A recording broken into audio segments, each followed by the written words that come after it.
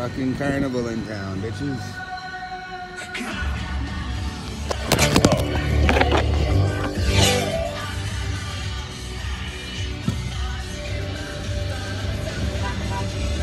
What? Fuck you honking at? Fuck you want? Why you honking? What's up?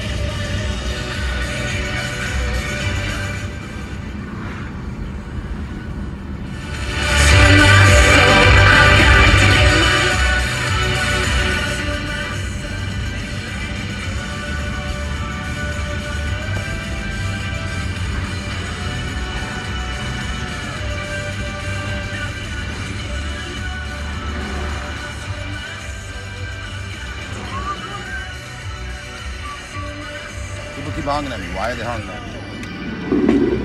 This is the ongoing What's going on? music with Alan Cross. Back in the 80s, the dominant form of rock was hair metal. Guys with big hair wearing spandex, sometimes makeup, playing big riffs with punchy pop hooks. Think Motley Crue, Quiet Riot, Twisted Sister, Bon Jovi, Poison, and so many others. The scene began in the late 1970s, mostly in Los Angeles, and spread around the world from there.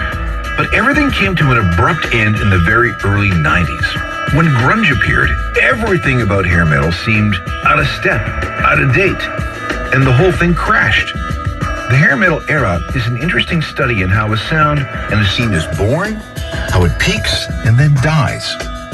This is the subject of a new book called Don't Call It Hair Metal, Art in the Excess of 80s Rock by Sean Kelly.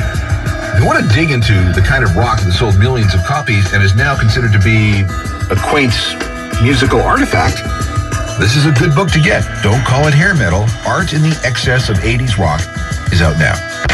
The ongoing history of new music with Alan Cross. Sunday night at 7 on Surge 105, where Halifax rocks.